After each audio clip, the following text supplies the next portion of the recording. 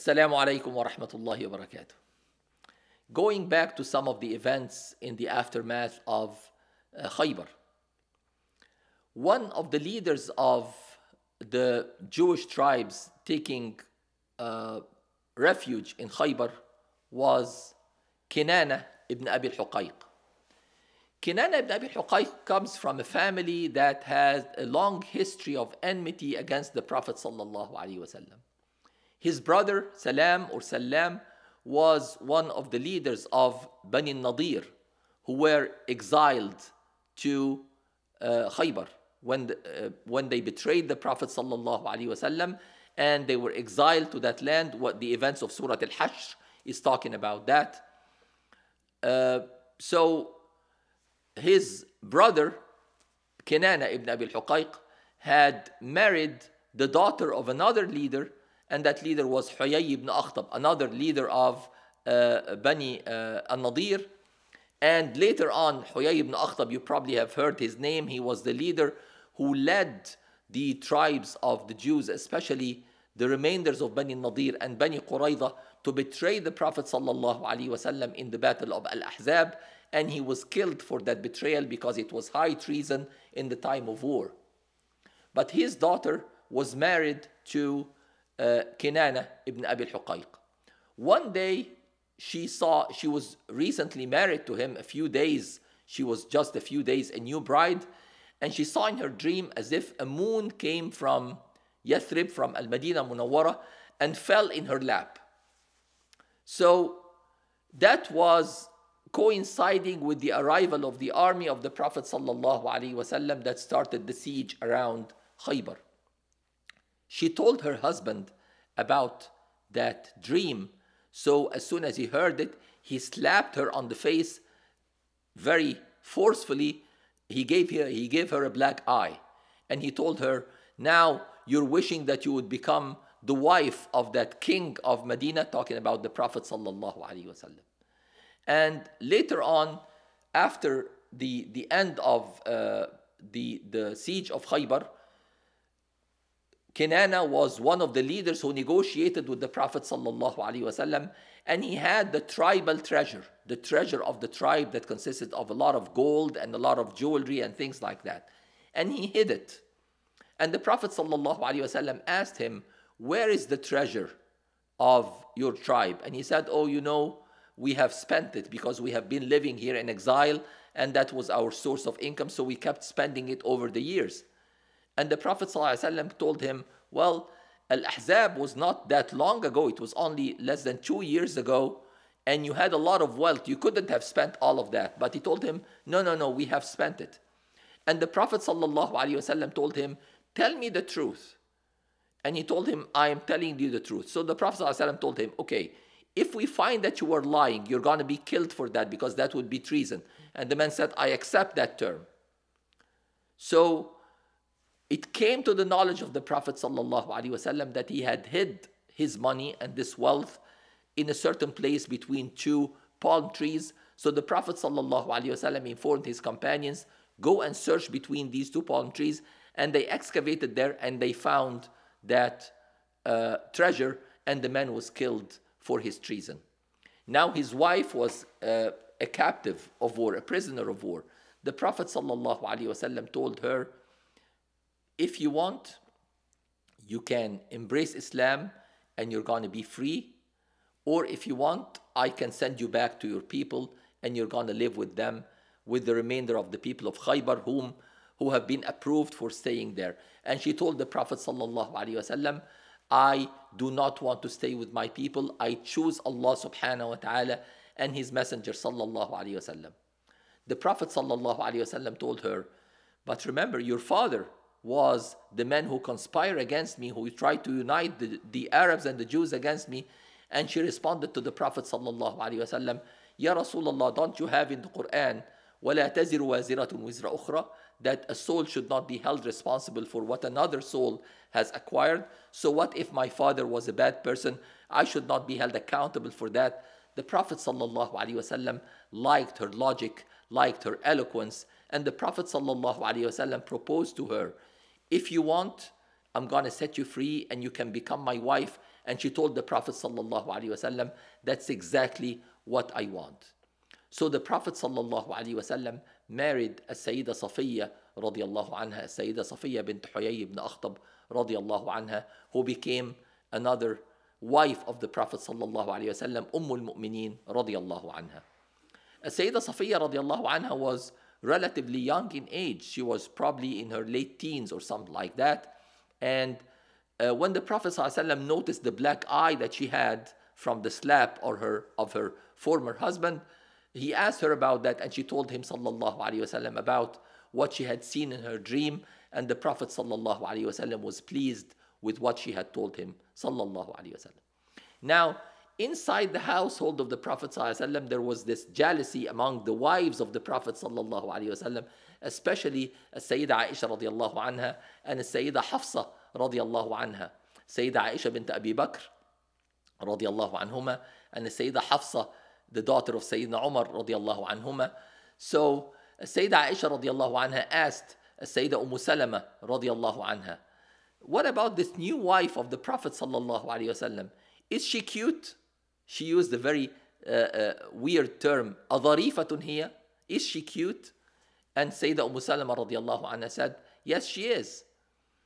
And Sayyida Aisha radiallahu anha initially didn't like that. But later on, they became very close friends because they were very close in age, Sayyida Aisha and Sayyida Safiya radiallahu anhuma. But still, in that household of the Prophet sallallahu alaihi wasallam, sometimes some friction would happen, and they used to call Sayyida Safiya radiallahu anha, Ya bint al-Yahudi, O daughter of the Jewish man. And that really hurt Sayyida Safiya radiallahu anha, because again, why are you talking to me about my father, who I know he was an enemy of the Prophet sallallahu alaihi wasallam, but this is nothing that I can control. So one day she went complaining to the Prophet sallallahu alaihi wasallam. He saw her crying, so he asked her, what's going on?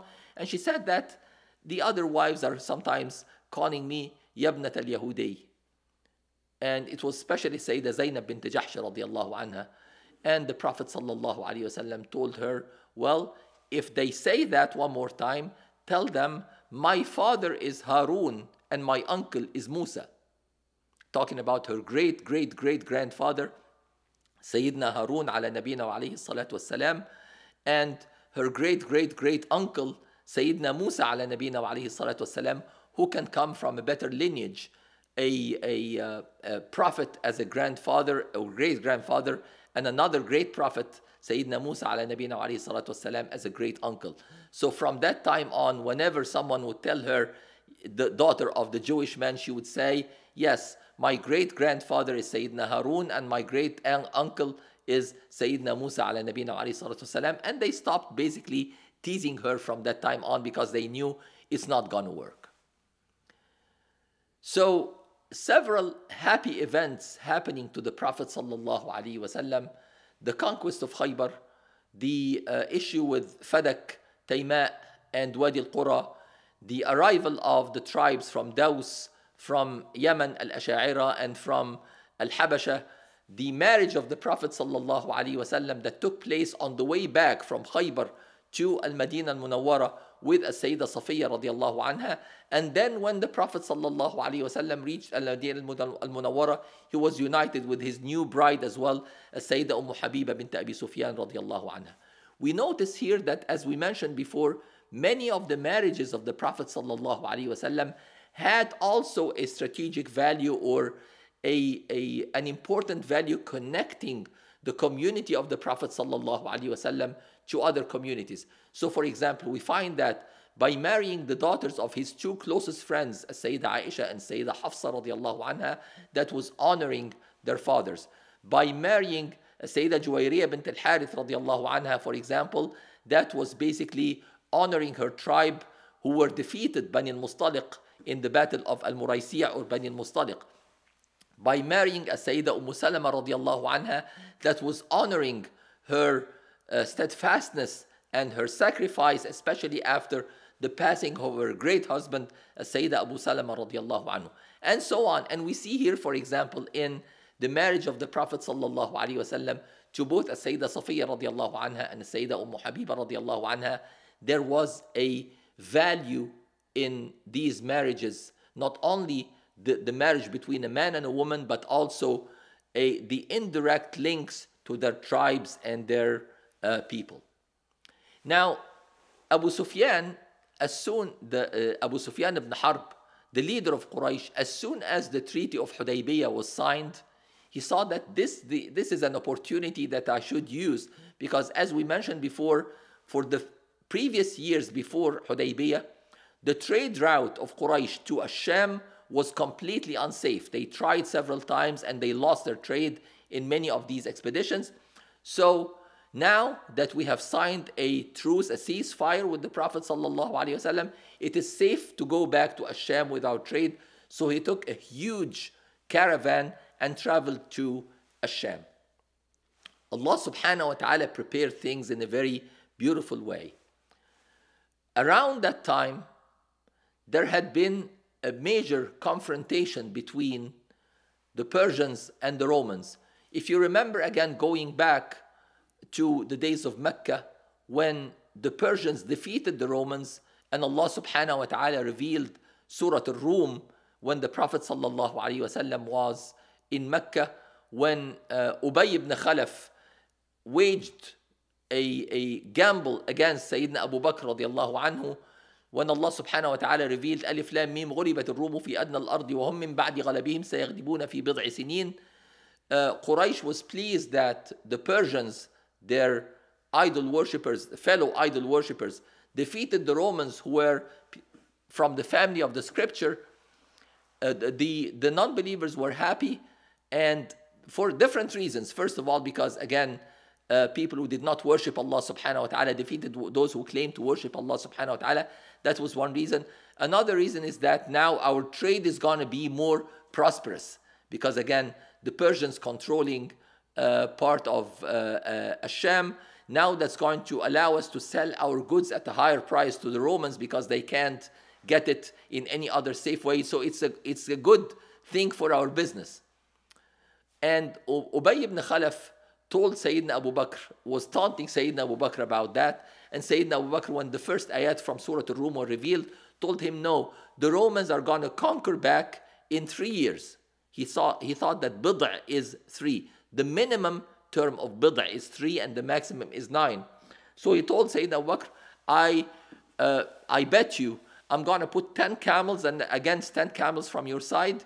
In 3 years, if the Romans do not win, you owe me 10 camels. Sayyidina Abu Bakr radiallahu anhu told him, fine. And then when he told the Prophet sallallahu alaihi wasallam, the Prophet sallallahu alaihi wasallam told him, why did you say 3? Bid'a could be up to 9. Increase the period and raise the bet. Make it 100 camels.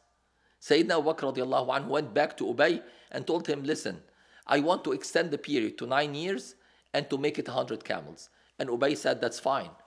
And actually, within 9 years, the Romans defeated the Persians, and the family of Ubay ibn Khalaf paid these 100 camels as a sign of honor. They paid them to Sayyidina Abu Bakr radiallahu anhu because they owed him these 100 camels. The emperor of the Romans, to appreciate and to thank Allah subhanahu wa ta'ala for this victory, made a pledge that he's going to make a pilgrimage on foot from Homs in Syria to Ilya, which is Al-Quds, Jerusalem, in Bayt al-Maqdis. He's going to walk on foot between these two cities as a sign of gratitude to Allah subhanahu wa ta'ala. And when he arrived in Homs, he heard about, or when he arrived actually in Ilya, which is Bayt al-Maqdis, he received a letter from the Prophet sallallahu alaihi wasallam. Because immediately after the Truce of Hudaybiyah, the Prophet sallallahu alaihi wasallam started sending messages or letters to the leaders of the world around him sallallahu alaihi wasallam. He sent a letter to Kisra, he sent a letter to Herakl, who was the emperor of the Romans. He sent a letter to Al-Muqawqis, the leader of Egypt, the ruler of Egypt. He sent a letter to Al-Najashi, not the original Najashi, but his follower, because the original Najashi radiallahu anhu had passed away as a believer, as a companion of the Prophet sallallahu alaihi wasallam. Now his successor The title An-Najashi is a title like Kisra or like Qaisar for the Romans and the Persians. So An-Najashi, the new one, again had embraced Islam and followed the Prophet sallallahu alaihi wasallam. So the message was the same. The message is from Muhammad Rasulullah sallallahu alaihi wasallam to such and such. Assalamu ala man ittaba al-huda. Peace be upon those who select to follow guidance from Allah subhanahu wa ta'ala. If you embrace Islam, you are going to be approved as the leader of your people. We do not want to conquer any land or to invade any land. If you accept, we want to spread Islam. If you accept Islam, you are going to be approved as the leader of your people. And if you reject, you carry the sin of not exposing your people to Islam. And that letter was always concluded with an ayah. قل يا أهل الكتاب تعالوا إلى كلمة سواء بيننا وبينكم ألا نعبد إلا الله ولا نشرك به شيئا. The mere translation of the ayah is, O say, family of the scripture, come to a common word that we have with you, not to worship anything but Allah subhanahu wa ta'ala, not to associate anything with anyone with Allah subhanahu wa ta'ala, and not to take each other as deities apart from Allah subhanahu wa ta'ala. ولا يتخذ بعضنا بعضا أربابا من دون الله. فإن تولوا فقولوا اشهدوا بأننا مسلمون. If they reject, declare we are Muslims. So this letter came to Heraclius, the emperor of the Romans, when he was on his pilgrimage, on his foot pilgrimage, and he had just arrived in Bayt al-Maqdis. So he asked, are there any people coming from Arabia? He knew about these trade delegations that used to come from Arabia. He asked, is there anyone from Arabia who can tell me about this man? And they told him, there's a group, a trade caravan that came from Arabia in Gaza. Gaza is not too far from Bayt al-Maqdis. So they said, we're going to go and bring some of them to talk to you. So Abu Sufyan, Sayyidina Abu Sufyan radiallahu anhu, later on, at that time he was still an unbeliever, he said, I was with my colleagues, with my group, with my caravan in Gaza, and I saw the Roman soldiers coming and telling me to come with them to meet with Heraclius, the emperor of the Romans. So he didn't have any option. He went with them, and Heraclius asked him, are you from the same tribe as this man? Are you the closest to this man by ancestry? And he told him, yes, I am from the same tribe. So Heraclius wanted to ask a few questions about the Prophet sallallahu alaihi wasallam. So he told Sayyidina Abu Sufyan, come close to me and sit with your back to your followers. I'm going to ask you a few questions, and you'd better not lie to me. If you lie to me, and he looked at the group and he said, if he lies to me, tell me that he's lying. Sayyidina Abu Sufyan radiallahu anhu said, well, I didn't want to lie because I did not want to be known as a liar. As a leader of my people and as a sign of respect and prestige, I wouldn't lie to them. So I could not make any lies now that he threatened that my people are going to expose me. And he started asking questions about the Prophet sallallahu alaihi wasallam. So he asked, who is this man? And what is his lineage? What is his ancestry? And Abu Sufyan told him he's from a very prominent family, very well-known family, a good tribe, a good clan. And then he asked him, did any of his ancestors have a kingdom or was a king? And Abu Sufyan said, no, we did not have any kings in Arabia. So Heraclius asked him, did any of his ancestors claim this prophethood before? And Abu Sufyan said, no, none of his ancestors or fathers or grandfathers claimed anything like that. Then he asked him, then tell me about his followers. Who are his followers? Are they the rich and famous, or are they the poor and weak and destitute? So Abu Sufyan said, they are usually the poor, the weak, and the destitute, although his followers come from all walks of life, but the majority are the poor ones. So Heraclius asked him, are they increasing in number or decreasing in number? Abu Sufyan said, well, actually they are increasing in number. So he asked him, does any one of them go back and reject Islam or reject that faith after having entered that faith?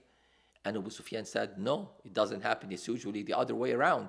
When they come to that faith, they are very persistent about staying in that faith. defending it, and they would sacrifice their lives for it.